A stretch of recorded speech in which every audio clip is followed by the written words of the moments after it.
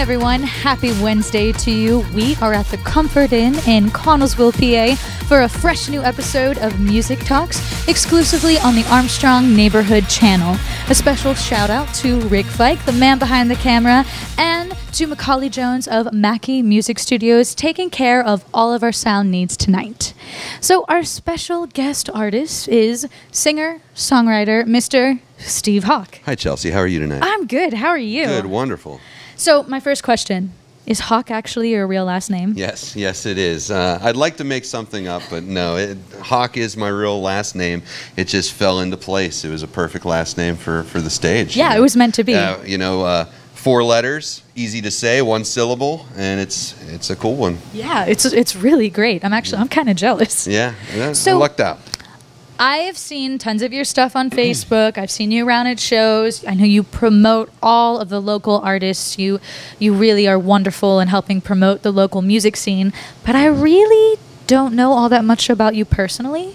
Excellent. So take me back to the very, very beginning and how your music career started. You want like infant beginning or? When did you first pick up a guitar? Yeah, okay, that's fair. It's actually a pretty cool story. My brother, my mom used to take me all around to choirs. I was in church choirs. I was in school choirs. She was in music. She went to Seton Hill, and she ended up being a church organist in the area. But she was always very active in music. My grandfather, Hawk, he was in a 50s gospel quartet, and we have him on vinyl. And I listened to him all the time. My dad sang in the church choir. My brothers were always singing. Great music influences as far as their collections go. They were older than me by 10 and 6 years, so they went off to college before me, and they'd bring back music. The first thing I can remember influencing me was my oldest brother, for senior day, did Freebird with a band with a bunch of his buddies, and they had it on video, VHS. So that was like 1988. He goes off to college, brings back new wave music, brings back alternative music. And since he's living that age, he knows all about what's happening in Seattle and the 90s. And absolutely. And so even today when we get together and we BS about music, he gives me little tidbits and introduces me to a couple new bands that he's didn't realize were out there. That was all influential in the creative time for me, because before I picked up a guitar, I was just formally singing in choirs, and I didn't like it as much. I enjoyed singing, but it wasn't until I actually noticed rock and roll, especially in the early 90s when it was just popping, that I realized that I wanted to be a part of it somehow. I don't know how. I didn't know anything was going to happen. My other brother, he went to a college in Ohio, and I would only see him every once in a while, but he would have a guitar when he came back. He didn't play in high school either. He brought his guitar back, and I was laying in bed, probably towards the end of my school year, and he was playing this haunting melody over and over again downstairs in our living room. And as I was trying to sleep, I just kept laying there thinking, man, I love this tune. I want to learn how to do this, but he would kill me if I touched his guitar. And he actually said, I will kill you if you touch my guitar. Big brothers are the best. Yeah, absolutely. The best. Absolutely. Thanks, Brandon. And disclaimer, we're all the best of friends now. But back then, I was just little Stevie, and they could beat on me whenever they want.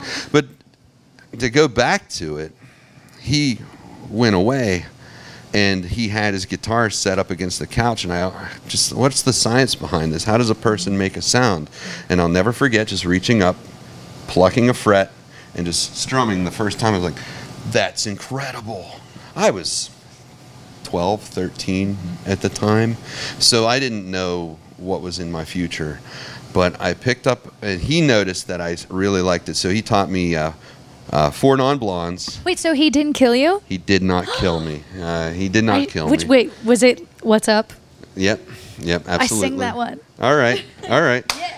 So do all the ladies. We know this. It's so good. But it's a good jam, and it was a 3-chord song, and it was easy for him to teach me. And so that summer and the following summer, that's all I played to my friends. You know, and so they probably got sick of me doing it. But nonetheless, I just kept my guitar playing to myself. Other than some high school girlfriends or some close friends, those were the only people that knew I played. I took guitar lessons because my mom, still being the formal person and wanting me to get things done right, she introduced me to a friend of hers in Greensburg, and I took lessons my 10th grade year. She bought me a new guitar, a Fender acoustic, and I was really serious about it. But it was one of those deals where it was the typical guitar teacher where you go in and you're like, hey man, you want to learn Dust in the Wind? And I was like, sure, I don't know. Maybe I like the song, but okay, it's a song. But then as he's teaching me chords and he's teaching me scales, that's where I learned scales. He taught me scales, and actually how scales made sense in the whole spectrum of the music. That's whenever I started to like just open up. I didn't write my first song though until about 2 years later. So that would be about your senior year of high school? My senior year of high school. I was dating somebody after school, or after I graduated, and you know, I was a hopeless romantic on the verge of an overkill, and so I wrote this song for this girl, and it panned, you know, nothing panned out. She and I dated for a while. I went away actually to the same college where my brother, who was playing guitar down in the basement, he and I ended up being in the same fraternity, the same college, out in Alliance, Ohio, Mount Union College, and that's whenever everything blossomed. Yeah, so let's pause for 1 sec before we get into all the craziness of college. You were an art major? Yes, I was. Yes, I was. All right, so my intention was to be an art teacher. My father, he was a well-known teacher in Scottsdale, and my mom went into it. My older brother, the one with the guitar, he was a teacher as well, and we all just kind of tried that aspect of our lives. And obviously moving from Ohio to Pennsylvania and all of this kind of messed with curriculum with me, and I just found other jobs, and I started playing music instead of being serious about that, and things just kind of unraveled, you know what I mean? Right. So while you were in college being an art major, you formed a band, correct? Well, yes, I did, but that wasn't until about my junior year when I actually had music to play. I went with this one song to college, and as being out there, being away from the friends that I had grown up with, being alone, the first week, the first day, the first night was horrible. I met a couple guys in the dorm and that sort of thing, but my tool to get to meet people, guys and girls, was the guitar. Yeah. And so I'd sit in my room and drive my roommate nuts. I'm pretty sure he hated me. We never really stayed close after college, so that's a known fact, I'm sure. But I got to meet one guy, and he was dating a girl at the time, and they're like, oh, you play guitar? Yes, I do. I've got a song.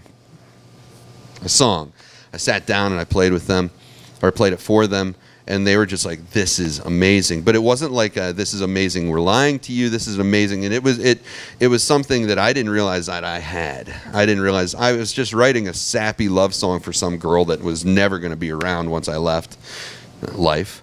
And, you know, it just, after that, I wrote, and I wrote, and I wrote. And I wrote countless songs my freshman year. Some I still play.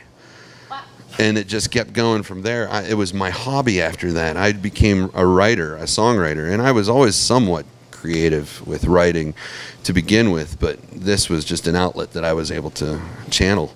And then when I joined a fraternity, or, you know, started playing out to different venues and by myself, people started to notice. So you started out as a solo acoustic act. Yes. So when you started gigging in college, you were by yourself?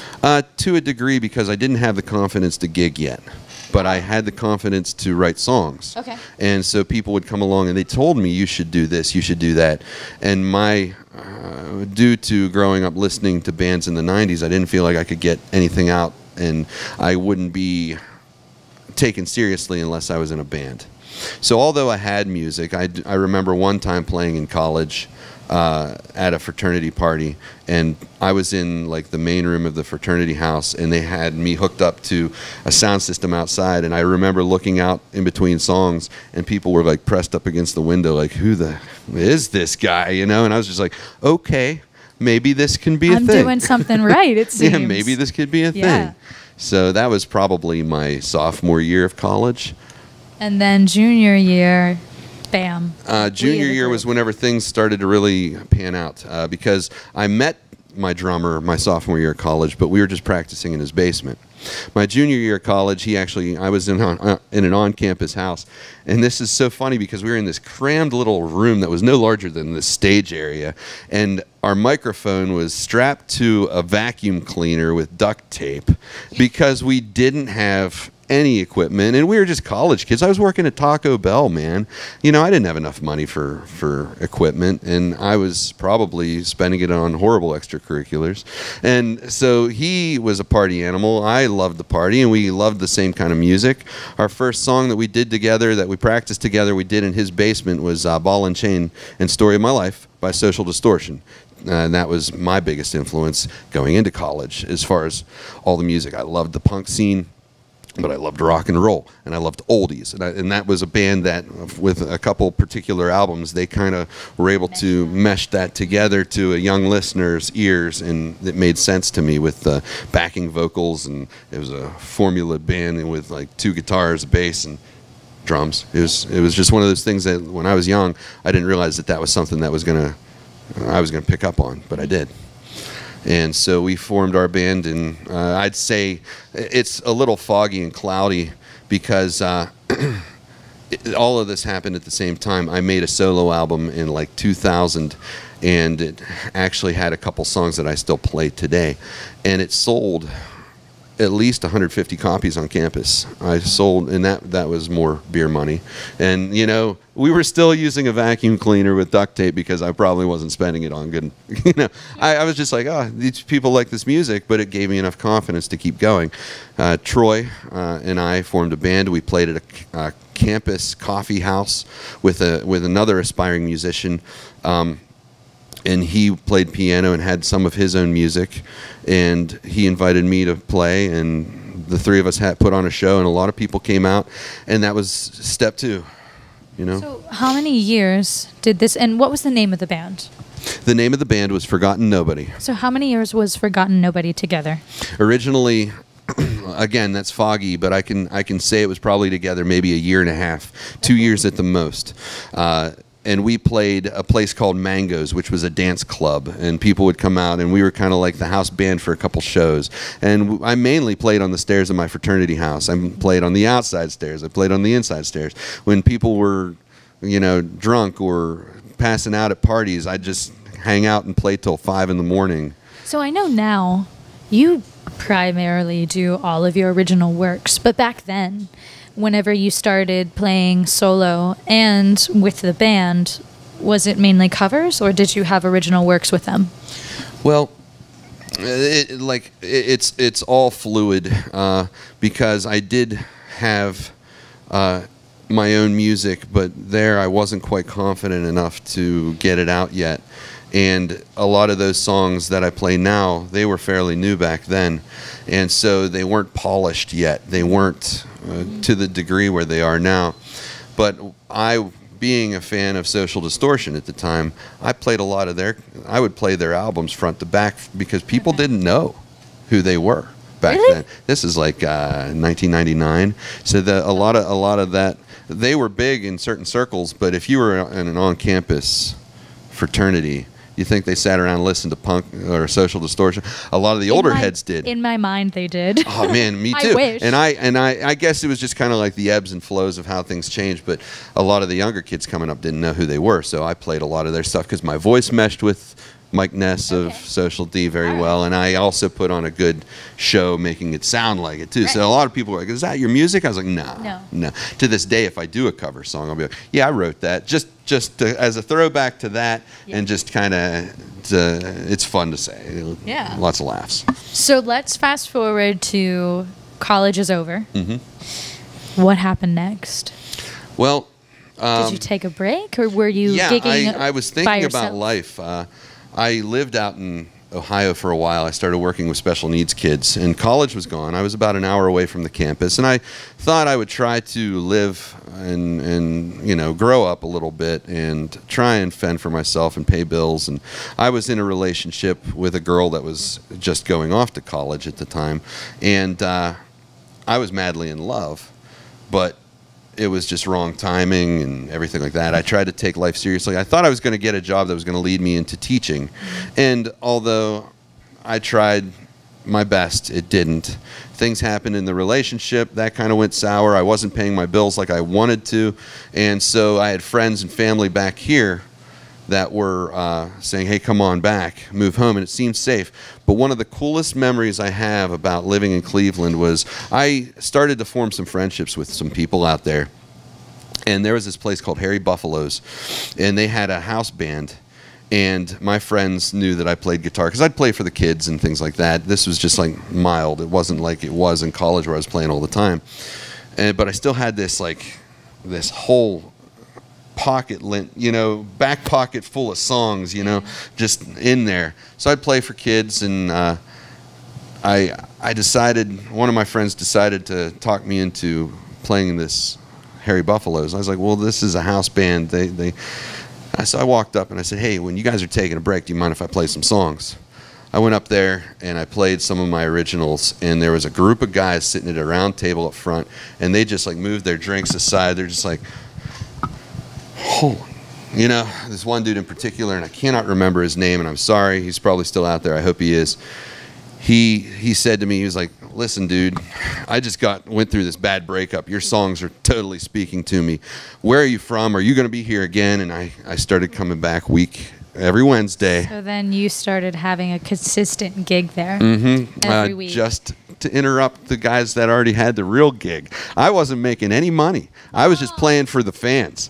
These guys wanted to hear my music, so I was just kind of like, hey, we'll do this. And so my friends that I worked with were all about it. They started coming every week, and even the girl that I was just talking about, she came because she knew I was actually gigging for once. She knew that's what I wanted to do. But it wasn't too long that I decided to move home. And that was about actually June 17th, 2004. I know the exact date. Oh, wow. Because it's just one of those things that stuck out in my mind as a poignant thing. So you came back here. Mm-hmm. You were solo gigging? No. Or did you I moved back and I just started time working. off? I took time off naturally. I didn't know what I was doing. How long? It was less than a year before I met my new bass player at a mutual friend's wedding. He was a guy I used to play high school soccer with. His name was also Troy. I've had 2 Troys and 2 Steves in my band. I'm one of the Steves. But, I mean, it's just one of those weird things that you just hold on to. And we were Forgotten Nobody back in college. And it was actually Troy Weatherly's, that's his last name, Troy's idea to name the band that. I had some other working ideas going on, like drawing faces, since I was an art major, but those were, he's like, how about Forgotten Nobody? Because this is just one of those things that, sometimes you can really strike it off, but most bands just end up being a flash in the pan and they disappear. They're a forgotten nobody. But how ironic would it be if we could keep it going with this name? And I was like, I like it. Let's do it. So then I was at flash forward to 2005-ish summer. I met the other Troy, an old friend of mine from high school, played bass. I put my arm around him at the wedding. I said, how would you like to be in a band? He's like, you got a band? I was like, not yet, but we can make it. And we do now. we do now, because there's 2. But we started practicing. He got his old drummer from college, his fraternity brother, Jeff Bucci. And the 3 of us hit it hard, played at IUP for Battle of the Bands. I met some girl at some bar who I was really attracted to, but she ended up just being a better lead than a girlfriend. She's like, hey, I'm with somebody, but you want to come play music? I was like, that's even better. So it was kind of one of those things.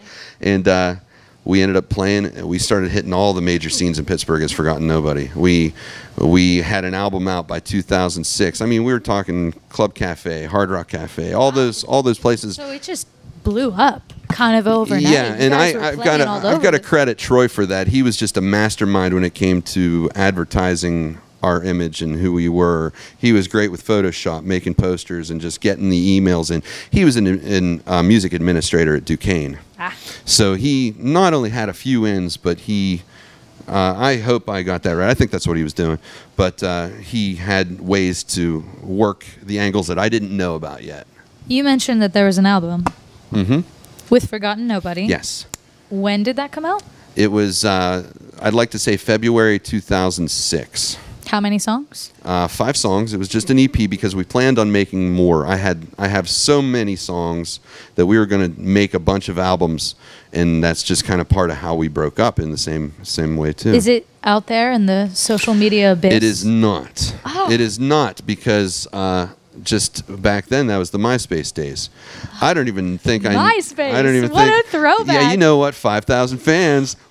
Oh. But I mean, it was just kind of one of those deals. Kids these days don't even know what MySpace is. Right. It was great, especially for music. I know. Especially for music. It was the best. But that's how we got onto like DVE. We were featured on K-Rock whenever it was around. Okay, so you were on the radio with Forgotten Nobody. Yes. What radio stations? A lot of. You said DVE. DVE. We played live at their coffee shop once. Okay. One of our favorite songs to play was a song called 19 to 26, and it's actually a fan favorite. It wasn't in the plans to play it tonight, but maybe I will just for the heck of it, just because I'm talking about it now. But we decided to play that one because it would just happen to be a fun radio type song, and we played that. How did that even happen? How did you end up on all of these radio stations? People just word of mouth, MySpace and word of mouth. I mean, and like I said, Troy was a mastermind at like getting people to notice, and it was just that good. Yeah. It was, and I don't normally talk about myself. People who know me don't. I'll promote myself. Sure. But I'm not always like, hey, I'm amazing. Yeah. I don't like to be that way. I don't want to be that way. I don't want to be remembered that way. Right. So, but it was just that good for that time period, and it was a little bit of punk rock, and it was. What happened? The band kind of dissolved? Well, we were in between phases. I was getting tired of playing big venues with no fans. And so in my formula, in my head, we need to play all over the place. Vets clubs. We need to play house parties. And although that's beginner stuff, when we were hitting big venues, the guys in the band were like, no, we need to keep playing. Let's do another album. This next album will really push it. I said, listen, there's no sense in doing another album if we don't have fans. Sure, we can be studio fans, but I want people there. I want people there. That's the energy. I'm a live performer, not a studio performer. Mm-hmm. And although we never had the conversation like that. That's a really good explanation, though, the difference between a live performer and a studio performer. I think people don't really understand that they are two different things. Right, because a live performance is nothing like you'll ever see. I mess up a lot. And my friends know that. We all do. Absolutely. We make it up, though, on the fly. Absolutely. That's what we do. My last show, I played at the venue in Manor for a bunch of kids, and my D string broke, and it was 5 songs in on a 12-song set. Oh. I turned around with my guitar, now all out of whack, and I looked at one kid in the face, and I was just like, we got to keep rolling. And he remembered that and posted that on his Instagram page. Steve Hawk, got to keep rolling, or whatever it was. Yeah. It was along those lines, but that's the beauty of a live and show. You like that energy. You're someone that would prefer to go out there and do it live and roll with the punches than have it be perfect and pristine in the studio. Absolutely. Yeah. Although I do understand that you need a perfect and pristine recording. Right, but you also have to have the fan base to help you promote that stuff and to make sales and to really get your music out there. Right. So it kind of goes both ways. So there was a void there. Sure. And the guys, they lived together up in Cranberry, and I lived all the way down here. I wasn't making a whole lot of money. They had nice jobs. So there was an economic difference there, too. I couldn't drive up where the studio was all the time in their basement. They could just come home from work and go downstairs and do whatever they wanted. It was a little bit of everything, and we didn't, although we didn't have any real harsh words towards each other, there was some harsh feeling, and we just kind of disbanded, went on hiatus without really announcing anything to each other or ourselves. it was just one of those things that as time moved on, it just kind of faded to the background. So as that faded away, did you take a break or did you jump right into doing solo work again? Here's where things get interesting. I did take a break, and it wasn't, I had always planned on the band getting back together, and whenever we didn't, it was kind of like when somebody in your life walks out and you hold on to their pant leg and they're dragging you through the mud as you're losing all your grace, I wanted the band to get back together, and so it finally hit me that it wasn't. I was dating a girl up in Indiana, and I was going through, one of my childhood friends was dealing with cancer. And I'm not talking just a childhood friend. I'm talking a guy I went swimming with when we were 3 years old, that sort of thing. And I was with him in the hospital the night he was the night he was getting ready to have his initial surgery. I mean, all this stuff. So anyway, I'm going through that relationship with her. Meanwhile, he's going through that. And meanwhile, in the background, I had a friend from Highway Louie, who you're going to have on the show next week. Yes. I almost wore their shirt tonight because of that, but I figured I'd be plugging them anyway here. My buddy Eddie, he goes by Eddie Eisman on Facebook, so I don't know if he wants me to say his real name or not. But anyway, Eddie would come back. He and I loaded trucks together when I had my band at UPS, and I gave him an album. And so he always sat with this album, and he was like, man, I want to form a band too. And he and I fell apart. We kind of broke away from each other. But here it was, 2009, 2010. I was going, this girl that I was dating went through a horrible breakup with her. And my friend was finally coming to the end of his fight with cancer. Eddie's reaching out to me. He's like, hey, you want to play music? And I was like, yeah, I'd love to play music, but I don't really have a good guitar right now. He's like, well, get your band together. You guys, we'd love to open up for you. I was like, Ed, I know, dude. And we broke up, and I haven't really talked to these guys in a while. And I sat on that all winter. And around May, I'd like to say it was May, maybe earlier than that, he called me again. He's like, how would you like to play a house show? I was like, Ed, I told you, man, it's been a year and a half since I played. I don't even think people are going to like acoustic music. I was in a full band. I was used to being a front man, and I want the pop, I want the energy that an acoustic can't bring. And I described all that to him, and he was just like, oh my. He's just like, you gotta. It's like foreshadowing. You're like, I was so wrong. You know what I thought back then, because you're killing it now. And it's all mental. Yeah. It's all because of what happened that day. He calls me up. Hey, I have this house party. My grandfather recently died, and that, of course, that was heartbreaking. That was not like what was going on. My relationship with this girl, my friend dying of cancer, I'm thinking to myself, life is just too short. Do what you love, man. And that was one of the only times in my life where it really spoke to me. So Ed, I hung up the phone after saying to Ed I wouldn't be there. So I went out to Guitar Center and bought the guitar that I play now with some inheritance money. Went straight to his house with a set list of an old set list that Forgotten Nobody played. And I went to this basement, and people had gathered around, and when I was done, they were just like... And then it began. That was the day. That's amazing. That was the day. Wow. It was 2009. 2010, I would have to say. It was probably in the winter of 2010. My friend ended up passing away that summer, which that gave a lot of fire in here to keep going, because he liked a couple of my songs too. And so every time I played some of the songs, actually one of the songs on my album is Loner. I remember he called me up one time. He's like, hey, dude, this song right here, he had a recording of what we were working on. It's like, I love that song. So to this day, when I play Loner out or I hear it, I just think of my buddy, man. And it's one of those things that you got to keep living, you know? And I'm glad that, I hate to say I'm glad that happened, but it was the springboard that I needed. I started booking shows. I started meeting people. I started having that confidence again. And someone said it to me the other day. They said, you're not just an acoustic guy. You punch people in the face when you play. Yeah. And I was like, good, because that's what I was afraid of whenever I was just starting out, that I was just going to be the guy in the corner. Hi, this is another song. Hope you guys enjoy it. You know, like one of those sort of things. Yeah. Oh, enjoy your calamari. It's delicious here. You know, like one of those sort of things. But I didn't want to be that guy. I wanted to punch you in the face with music so that you remembered something. So let's fast forward to now. You are out solo, gigging constantly. You did some pretty cool shows. You said this past March you opened for whom? John Corabi of Motley Crue fame. And it was one of those things where I had a little hiatus, not like I was done playing. I was just taking a break. Since I work for a company that, you know, it's UPS. I work for UPS, and in the wintertime it's peak season. I just wasn't sure if I should mention that on live TV or not. I don't know the way things work. But anyway, I was just taking a small break, and I had a couple shows here. There, all last year, 2018 was just a show at like the Keynote Cafe here and there, and it was a show here and I probably played maybe 5 shows total that entire year.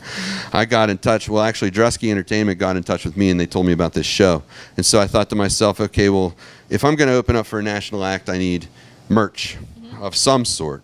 I need to start playing shows to get myself together again, and in the process of all of that, 2019 was probably one of the best years of my career that I've had as far as the music goes. I did open up for Corabi. Not a single mistake. I nailed that show. A lot of people came up to me. A lot of bands were there to support me, friends that I had met through other places. I'm going to throw a name out, Rebel Revolver. You guys are awesome. I played one show with them at the Keynote, and I mentioned how I was playing this show a couple weeks later, and all but one of the members of the band came, and they sold my merch all night long for me while I was just, it was really awesome. It's camaraderie, and that's what it's all about. And that's what I try to be for other people, too. You know, I'm always wearing a band shirt. I'm always, especially on these sort of things, I'm always plugging things, and it's just because I want people to do that for me, and that's what you have to do. You got to be united in this place. Yeah. Nobody's better than anybody else. No.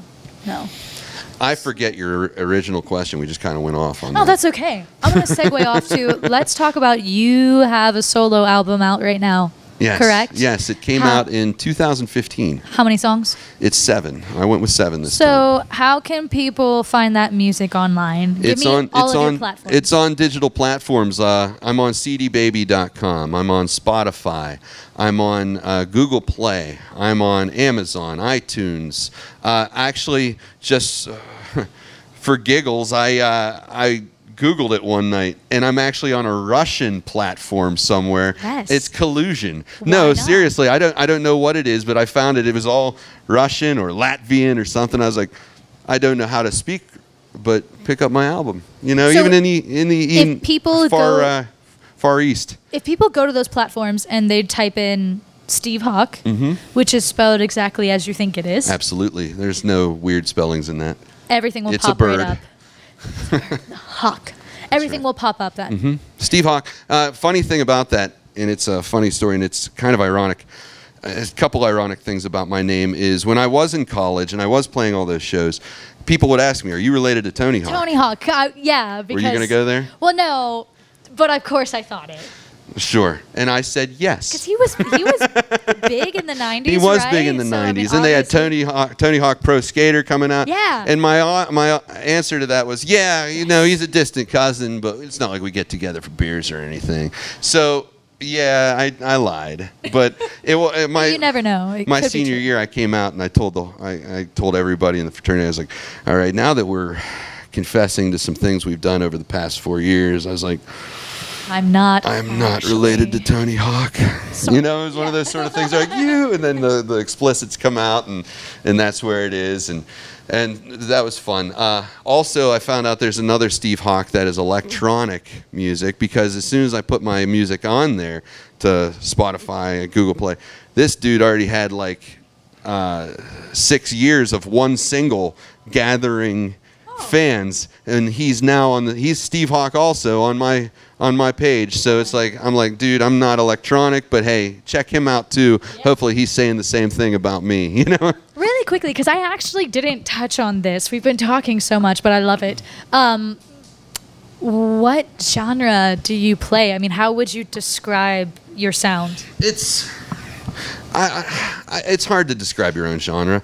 I've always just allowed other people to tell me what they think it is, because I have so many different songs: slow songs, fast songs, bar chord strumming, punk style, slow single first fret folk type songs, that I've always said that I'm stricken with the blues with a hangover of old rock and roll. That's kind of in my, stricken with punk, laced with the blues, and a hangover of old rock and roll. That's the only way I can really describe myself. I really enjoy that description. So. Yeah, it was something that I came up with when I was trying to promote myself way back when.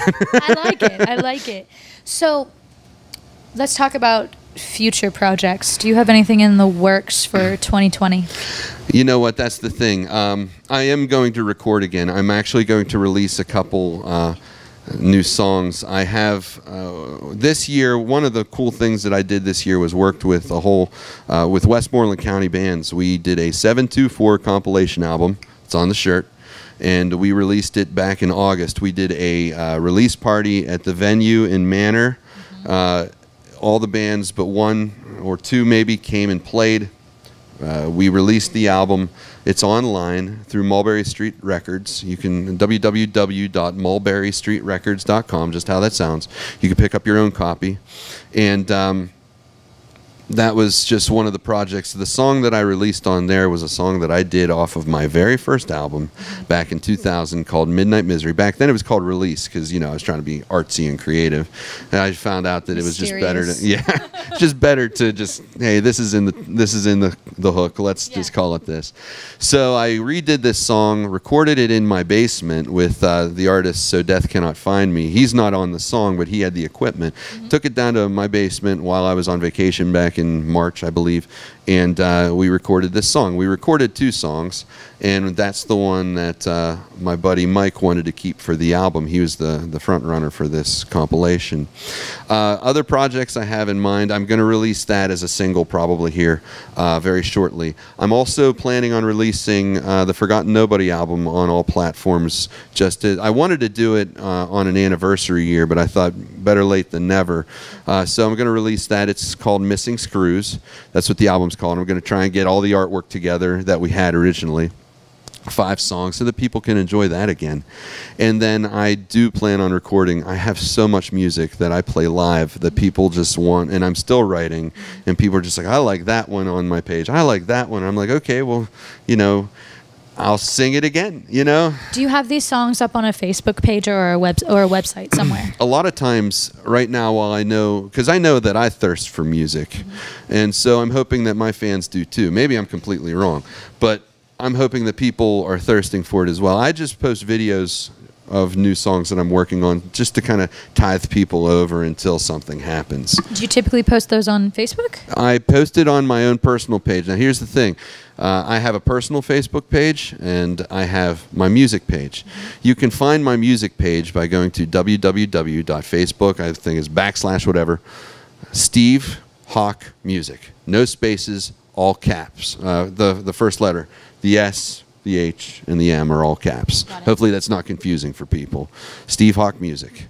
I'm also on ReverbNation.com. You just go to the Reverb Nation page, and a lot of my old stuff is on there. That's the kind of fun stuff. When I was just first starting out, a couple live performances, a couple interviews from 2010, 2011. I don't really go to Reverb Nation too often. I've been getting hits from WCLG down in Morgantown. A lot of bands in the area, and they've been playing us every Sunday night. And they go to my Reverb Nation page to pluck my music off there for their radio, for their show, WCLG Homegrown Plug. And so, every Sunday night they do it based on fan participation. They post something on Monday, and then based on who throws out a tag for their favorite band or artist, it gets played the following Sunday night. It's pretty cool. That's really cool. Yeah. So for everyone out there watching, if you go to those 2 or 3 social media platforms, you can hear new material, old material, and get a feel for what he does while we wait for a new album or EP to drop in 2020. And I wanted to not to interrupt you, Chelsea, No. but my album is exactly like my live show. A lot of people, it went back with that mentality of going back to 2010 where, oh, I need a full band. Now I realized I didn't. I'm playing live shows by myself. So I did a whole album with Daniel Blake. It was the Schoolhouse. I think he goes by Daniel Blake Productions now. I could be wrong. Sorry, buddy, if I got that wrong. But he recorded my album. Actually, he did it for free. He did it for free because I think I was the first guy he ever worked with. And went to his schoolhouse, recorded in his room because it was wintertime and he didn't have the schoolhouse ready. So songs like Just in Case, I Want More off of that album. I think Glutton for Punishment. There were 3 or 4 songs that were recorded up in his room, and we had crickets. Oh, As I Get Older, that's one that you can hear the crickets as the music fades out, and we're just like, let's keep it. This is it. I was by a window, you know. It was very rustic. The whole thing. It was very the beginning, and I didn't care. I've been here before with beginnings. Let's have another good beginning. And Dan was a good ally to have on my side, and he's recorded with countless artists in the area now. He actually I pointed over there because that's where the compilation album is. But he actually mastered the comp album for the Westmoreland County project. So, yeah, I lost myself again, just rambling all over again. This is just so much fun. I know. We could literally. Well, do I want to this for take this hours. microphone everywhere. I think that pretty much wraps it up for Excellent. us for right now, unless there's anything else that you would like to add. No, I'm actually on a long stint of shows right now. Things are going to pop up. Just follow my Facebook page, follow Reverb Nation, follow me. I have mild Twitter. I don't really get into Twitter all that much, but I mainly post pictures of shows. I'm very active with the fans, as you can see in my photos. I always make sure to include them because I'm not anything without guys like you. Awesome. Steve, thank you so Thank very you, much Chelsea. for coming on tonight. It's fun. It's been a pleasure to talk to you. Absolutely. I'm looking forward to hearing your music. So for everyone out there, sit tight. We will be right back with how many songs are you playing today? I'm going to do 7 songs. 7 original songs. We'll see how that goes, though. We'll see you after the break. Stream live and recorded content anywhere with EXP from Armstrong. Stay connected to the content you love. With the all-new EXP app, you can browse and manage your shows and set recordings for TV shows, movies, and series. Plus, you can stream your favorite networks directly from your DVR or with TV Everywhere. At home, the app also lets you transform your device into a second TV screen or remote control. Your content, your way, when you want it. EXP from Armstrong. Hey everyone, welcome back. It's time for the music. This is singer-songwriter Steve Hawk.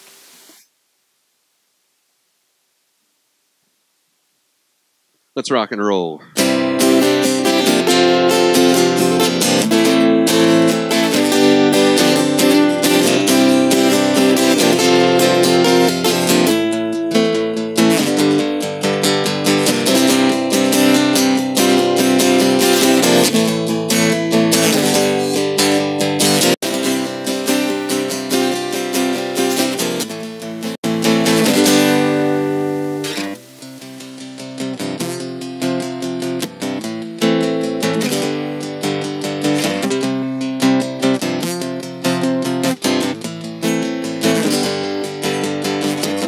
Let me introduce myself.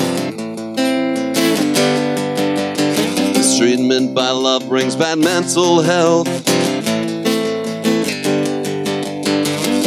Let me talk about my year. Gave my 99, but she's still not here. To the conclusion what you said was true. It's been a long, long time since I've heard from you.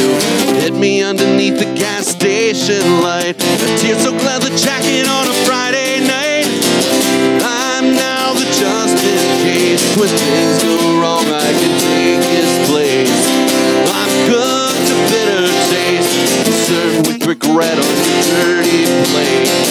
I'm now the just in case, but just in case you care, I've gone away.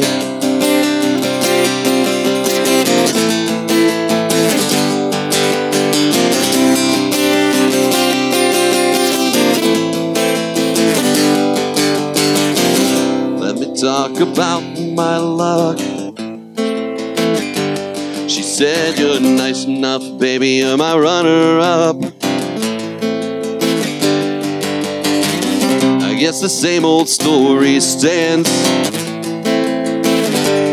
but I know money and power don't make no man. Couldn't believe that what you said was true, that your selfish ways, they got the best of you. While your romance is you in the dead of night, I'll be playing for the people under these stage lights. I'm now the just in case, when things go wrong I can take his place. I've cooked a bitter taste, served with regret on your dirty plate. I'm now the just in case, but just in case you care, I've gone away.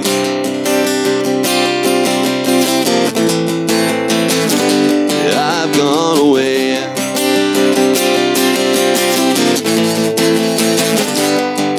I wish you could feel how I feel, but you'll never feel how I feel.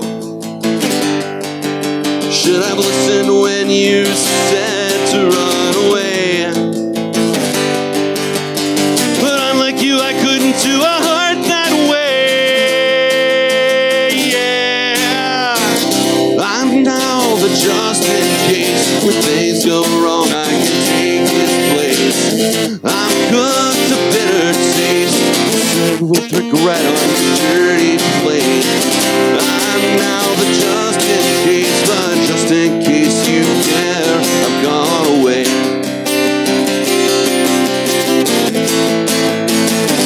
Yeah, I've gone away.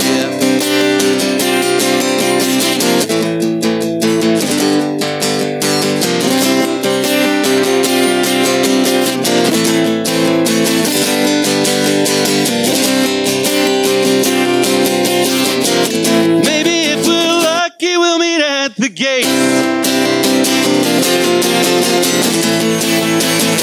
'Cause I've gone away.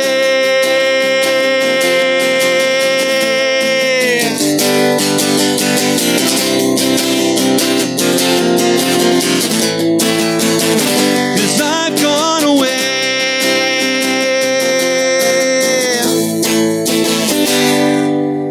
'Cause I've gone away. Thank you. All right. This is a song that I just recently posted to my Facebook page. It is an old song, but it is new to your ears. This is a song called All of the Freaks. Fun thing about this song was we were out, my buddies, we were out and about on the night of the town, and the street lights went out right as we were going underneath. And she looks at me, she's like, does this always happen to you? I was like, no, but it's going to make a great lyric to a song. This is called All of the Freaks.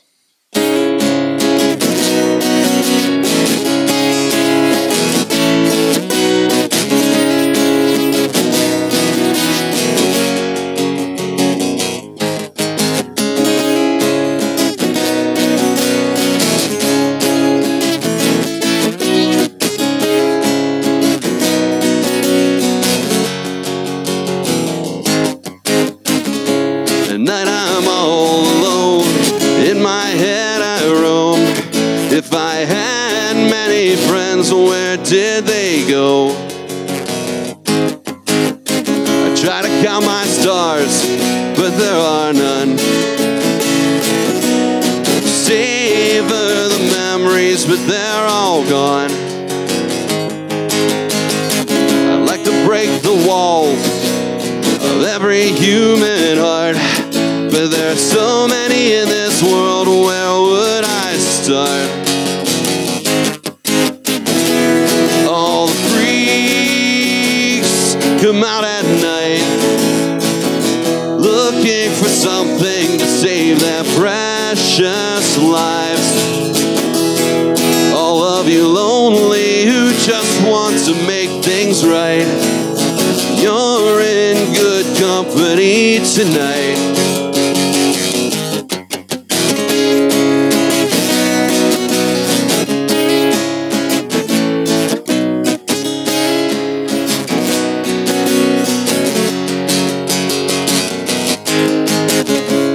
all the good people pray in their beds while I stare at the dark sky to fix my head. All the streetlights go out when I go under. Is there something in my soul that turns them black? I'd like to heal the wings of all the wounded doves today, but if the tables are turned, they leave me where I lay. All the freaks come out at night, looking for something to save their precious lives. All of you lonely who just want to make things right, I say you're in good company tonight.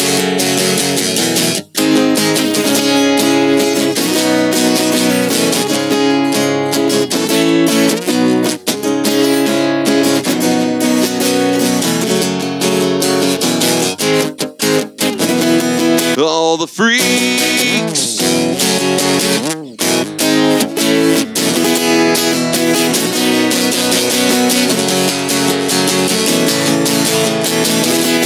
all the freaks come out at night, looking for something to save their precious lives.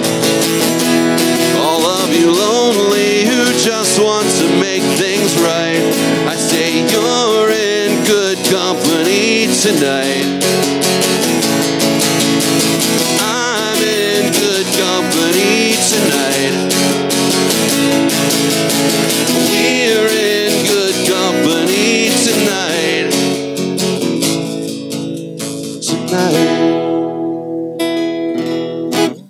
I got a little raspy there. Let me fix this here. Capo. There we go. Got away from me. But anyway, that's how a live show goes. We were just talking about that. I don't get too political, but these are political times, aren't they all? And no matter what side you're on, you always think you're right. And you always think that someone else is wrong. And honestly, I'm right smack dab in the middle, staring at you both, thinking you're both right and wrong, and a little bit of idiotic in between. This is a song called Dotted Line.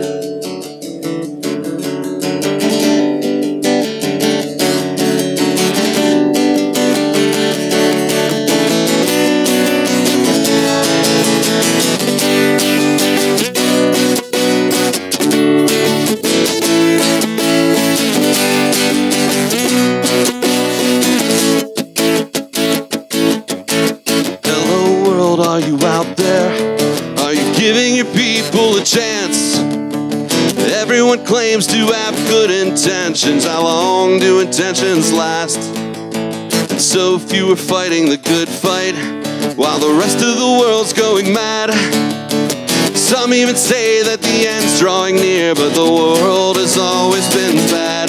Everybody's on their own to live how they want to live, and everybody has that choice to give where they want to give, with or without you.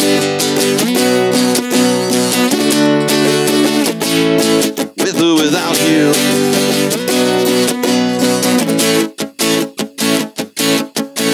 Your hair's hot with opinion, and you wonder why I won't make a choice. Maybe more people should sit and listen than ruin my air with their voice. Your side standing for something, the others it don't make sense. So why would I draw a line in the sand when I could see the whole beach from this fence? Everybody's on their own to live how they want to live, and everybody has that choice to give where they want to give. The consequences are your own when you cross that dotted line, giving you your choice, and I have mine.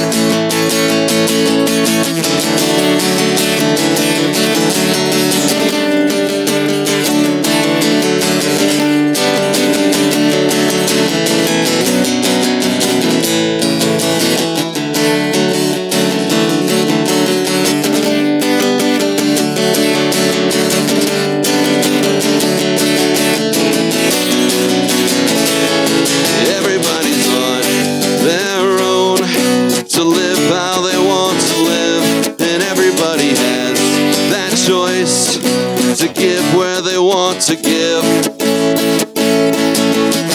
I'm just trying to get there. I'm just trying to see why we all wander a wavering walkway to where we feel we should be. And I'm just searching the world again to find out where it all leads. Will I find a hero's glory, or will God knock me to my knees? Everybody's on their own to live how they want to live, and everybody has that choice to give where they want to give. The consequences are your own. When you cross that dotted line, I'm giving you your choice. Can I have mine? I'm giving you your life. Can I have mine? In every direction lies a dotted line. Would you cross this? Could you cross this time? I decided to pull together an eclectic set list tonight. And we were talking about my band Forgotten Nobody on the earlier in the show, so I decided to do the very first song that got us on the radio. This is a song called Pleasure Possession. Let me just make sure things are sounding right to the ears. She's steady, got the lipstick ready with a dress that she bought for a special day. She dances in raindrops and says he's way too pessimistic. Her mind goes a mile a minute when she thinks of the things that she could have been. Throws it all out the window because she feels the love's too boring. She was an innocent girl, got caught in a faster world. Tried roses in a mason jar, make a single story for every lover. She lost taste of what a romance is, and now she's getting pessimistic. Lovers trade glances, she liked to think that they give a fight for her, but it's just an illusion because alone they talk behind her. She wants an innocent world, wants to be that faster girl. Whoa. She can't even keep her story straight, and it all began on that special day. She's a pleasure possession, and she's loved for all the wrong reasons, the wrong reasons. She's special.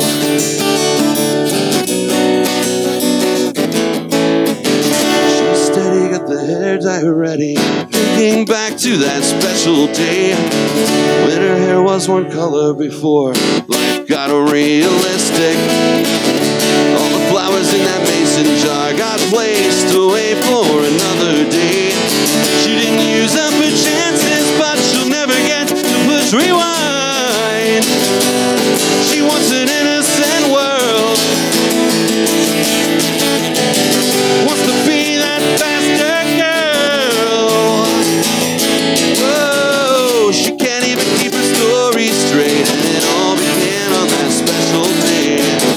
She's a pleasure possession, and she's loved for all the wrong reasons. She can't even keep her story straight, and it all began on that special day. She's a pleasure possession, and she's loved for all the wrong reasons, the wrong reasons. She's special.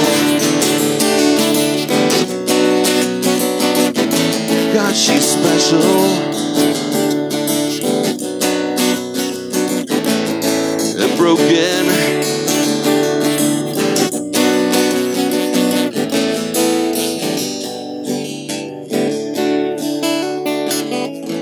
Thank you.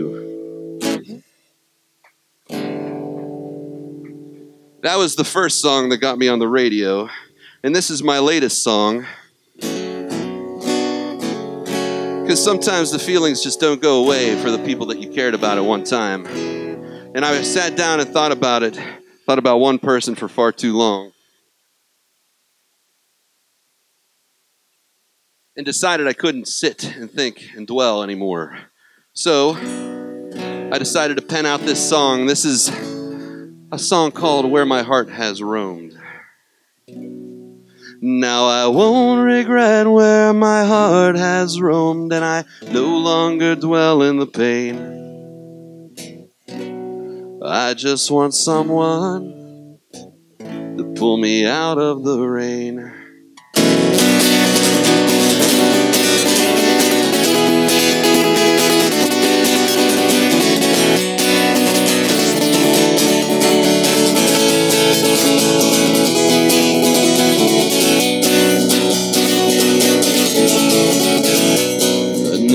A sunset bathed the world in pink on this day. It took my mind somewhere lost that faded away. Said goodbye to the summer and all those passionate sighs. Clear sunset, painted violet in her blue eyes when I said goodbye.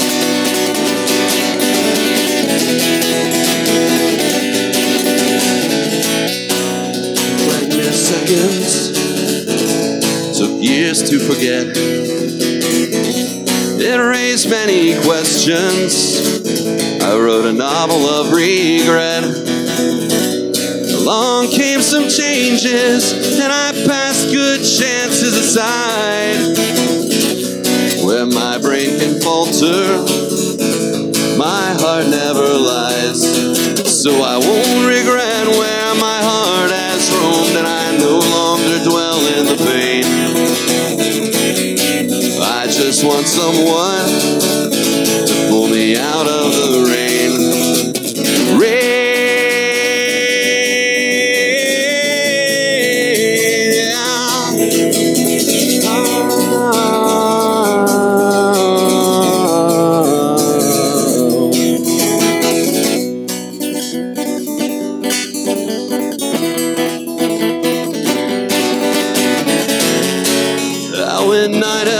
Did all those years go by so fast? I reached and I held, but the apparition slipped my grasp. Just like the sunny rays get stolen by the night, I must let go before it ruins my life. I must let go before it ruins my life.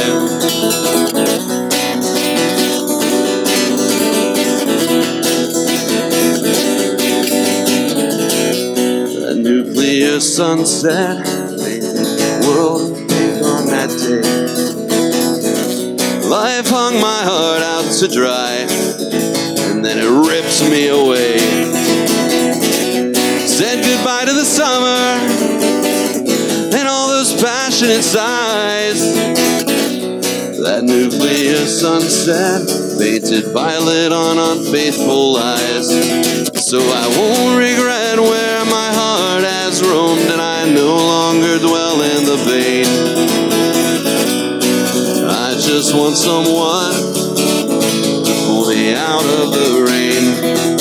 I won't regret where my heart has roamed, and I no longer dwell in the pain. I just want someone to pull me out of the rain. Thank you, thank you. I've got a couple left here. I talked about the compilation album earlier, so I decided to play this song along with this interview. Thanks again to Music Talks Armstrong Cable for having me here tonight, Chelsea. You've been wonderful. Thank you. That was a lot of fun. I am Steve Hawk. Check out all my social media. This is a song called, and you can find it on the 724 compilation album. It's a song called Midnight Misery.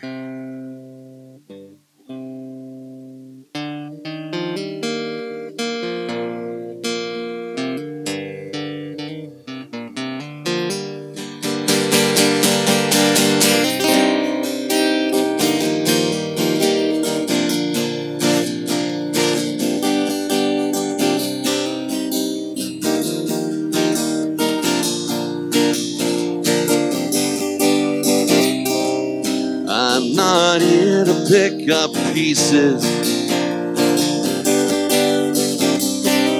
I'm not here to kiss your precious child goodnight.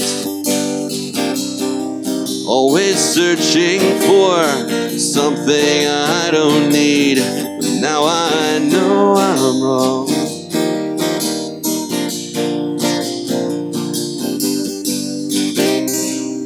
I'm not here to waste tomorrow on what I tried to do today. I just want to live tomorrow on my own. But now I won't lay down. No. Take me to my midnight misery. I need some time to get me off of my cloud. I'm listening to a lonely memory, but now I'm way too loud.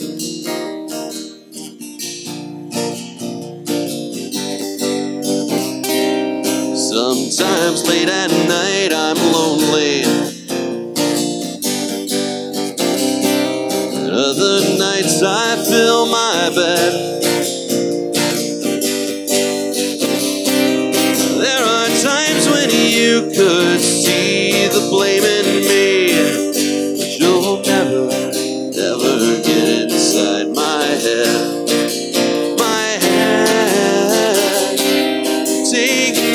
To my midnight misery, I need some time to get me off of my cloud.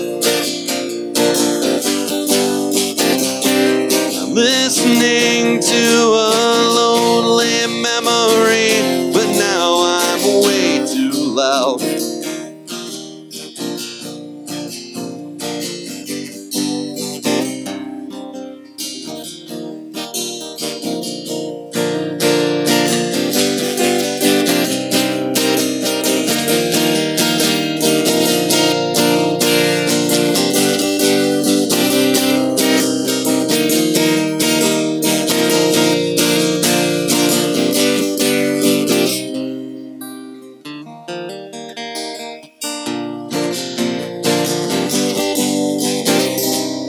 Breathe it in and then taste it. Sense the pain again, then waste it. Breathe it in and then taste it. Breathe it in and then taste it. Sense the pain again, then waste it. Breathe it in and then take me and take me to my midnight misery. I need some time to get me off of my cloud. I'm listening to a lonely memory, but now I'm way too loud.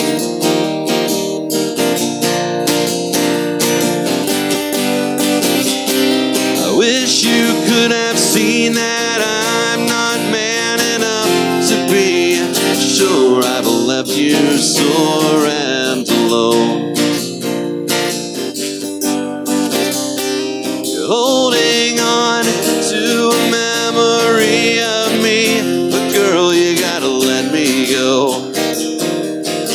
Please let me go. Yeah. You gotta let me go.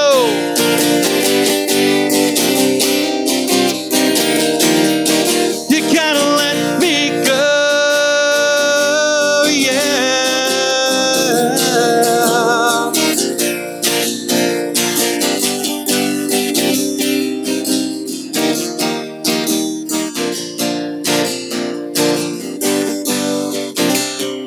Hearing traces of you and thought of things that I couldn't do.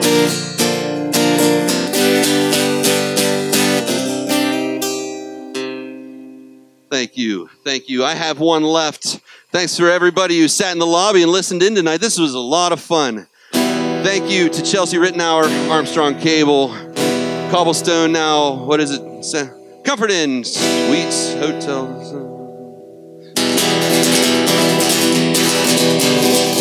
You can find this on my album, The Demons in My Heart's Home, on Spotify, on Google Play, on all of your favorite platforms, and apparently even in Russia.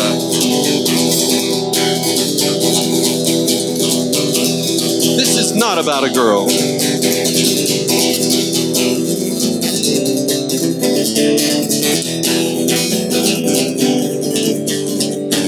When friends go bad.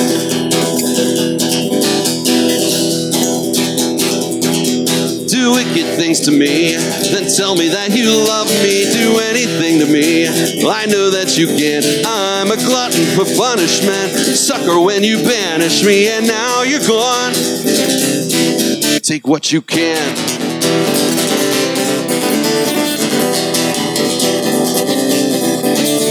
They use me, even though they're underfoot. They break me. I guess I'm too good, that's why I must explain why I'm short to resent. I'm just a glutton for punishment. Yeah, punish me with the lies, make me break all my ties, but I loved you anyway. Punish me with the lies, punish me with your lies, yeah.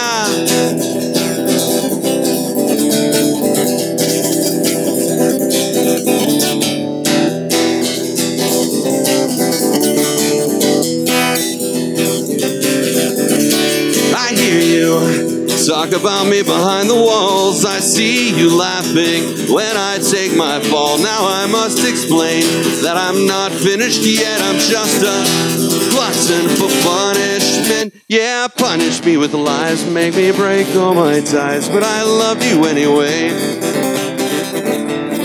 Punish me with lies, punish me with your lies,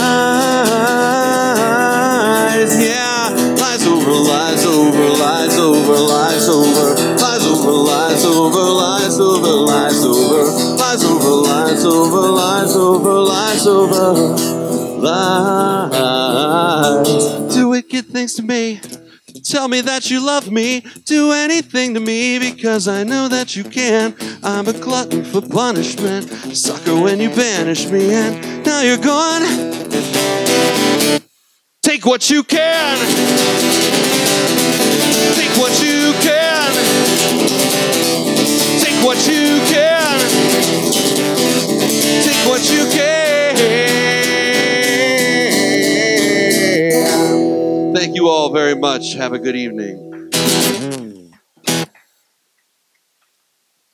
Steve, thank you so very much for coming out tonight. A lot of fun. You are fantastic. Everyone, that's okay. You just sang a half-hour show. For everybody out there, you just heard 7 original songs from singer-songwriter Mr. Steve Hawk. I was really feeling it, man. Cool. I really was. I cannot wait for the album to drop in 2020. Get it out there soon, because I would love to have a CD. Yes, please, please. If you One that's out now, Demons in My Heart's Home. You can grab that. there you go. Demons in My Heart is out. You didn't play that tonight. Oh, that's not an actual song. That's a title from, or that's a line from one of the songs. But Glutton, Just in Case, and Glutton, Just in Case were the first song I played. They were both from that album, so you can check those out. All right, so those 2 songs, you can check them out on social media. Be sure to add him on Facebook so you can see where he's performing and all of his new music. Thank you very much again for coming out tonight. That is a wrap for us this evening, but next week we will be back at Bar None with our friends from Highway Louie. So we'll see you then. Have a great night, everyone. Bye.